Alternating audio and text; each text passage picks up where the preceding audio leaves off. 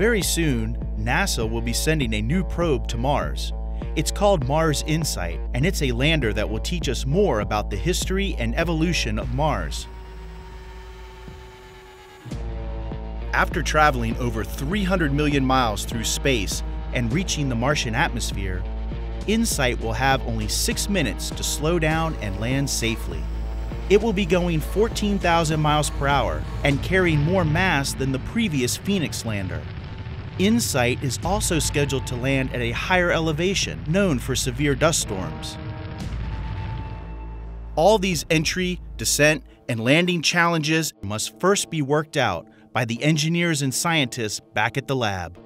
So my role on each of these projects is as a flight dynamics engineer. And so what we do is we build computer-based simulations of the vehicle and the environment that they're flying in. So we develop the trajectories, and we feed back information to the project about where the vehicle's going to land, how hot it's going to get, how many Gs it's going to pull, all kinds of things you need to know to assess flight performance or how well a vehicle is doing or how well a vehicle landed.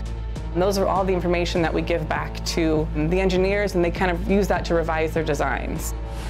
It's very exciting because every time we fly, we're learning more about the design, we're learning more about the system, and we get to incorporate new technology into the next iteration. After Insight, we'll launch Mars 2020, but with some improvements.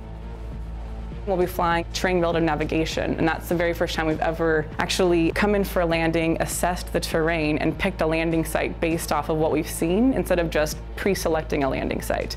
And so that's something that we hope will feed into future human missions, and even our Mars sample return, which will hopefully come after Mars 2020.